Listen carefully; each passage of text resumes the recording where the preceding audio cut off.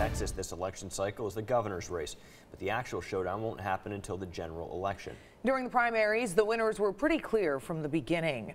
For the Republican nomination, current Governor Abbott won in a landslide with 67% of the vote, using the win to promising to create jobs, support law enforcement, and looking back on his history as governor.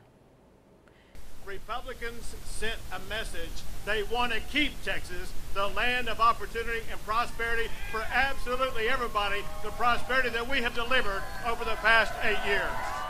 Shortly after, Abbott shifted his focus to addressing his Democratic opponent, saying that he wanted a completely different Texas.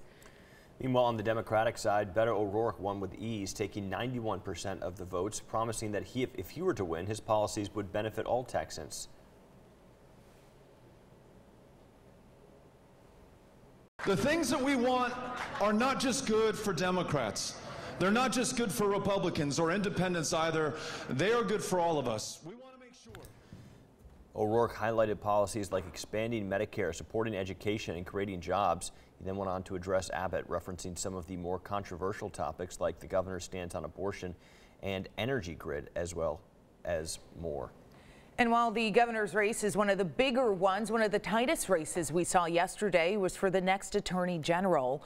Both parties are now expecting a runoff. This happens when one candidate does not receive at least 50% of the vote, which is required for a candidate to win the nomination.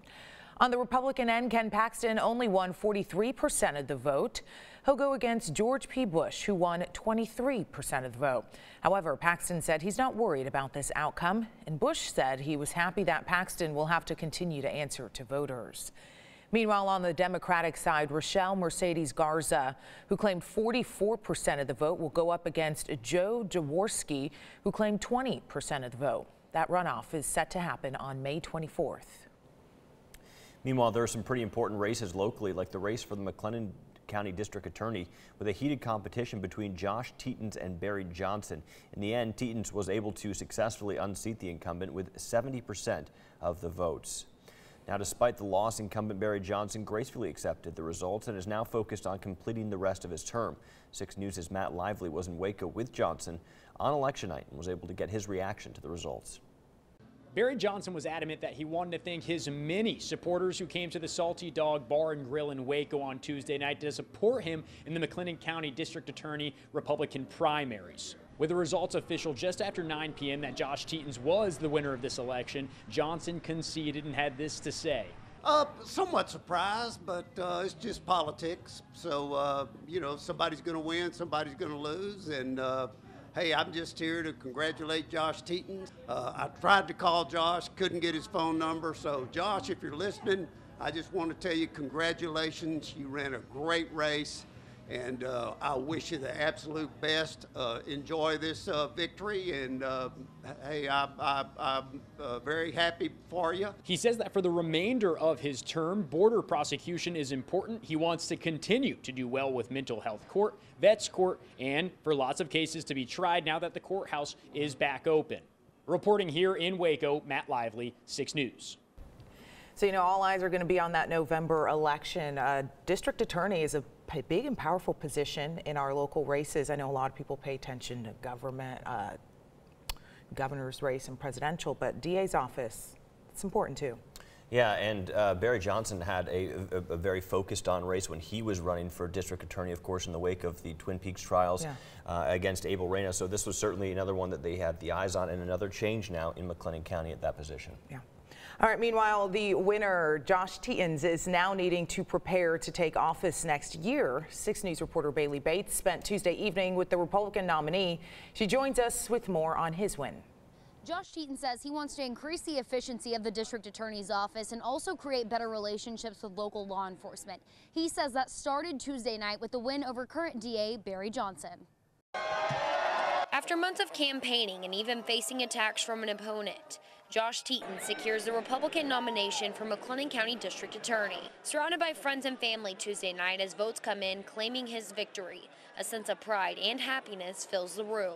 Teetons ran his campaign on the idea that he can better the McLennan County DA's office, and he says the #1 priority is communication and bettering relationships with local law enforcement. We know that if we have law enforcement out there protecting us and a district attorney's office prosecuting criminals, holding people accountable, and fantastic judges doing the same, that we will reduce the crime rate, we will have a safer community. And again, I cannot thank everyone enough for all of their support and all of the time that they have spent to get that message out. Teetons was endorsed by McLennan County Law Enforcement Association and Waco Police Association as the next county DA. Teetons says his fight is far from over. He and Democrat Aubrey Robertson will go head-to-head for the position on November 8th. Back to you guys. Something else that we followed yesterday closely was the race for the next member on the Texas Board of Education. For the Democratic nomination, Tracy Fisher ran uncontested, so she secured the vote there. In the general election, Fisher will now be going up against Evelyn Brooks. Brooks managed to unseat Sue Melton, who was running for her 4th term on the board. Brooks took 57% of the vote, claiming the Republican nomination.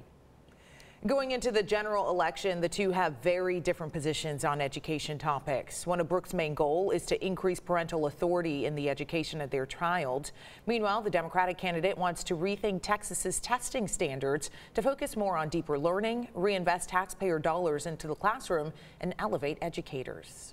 Now, these are just some of the races that happened on Tuesday. There were a ton more local and state races that we haven't gotten to touch on yet.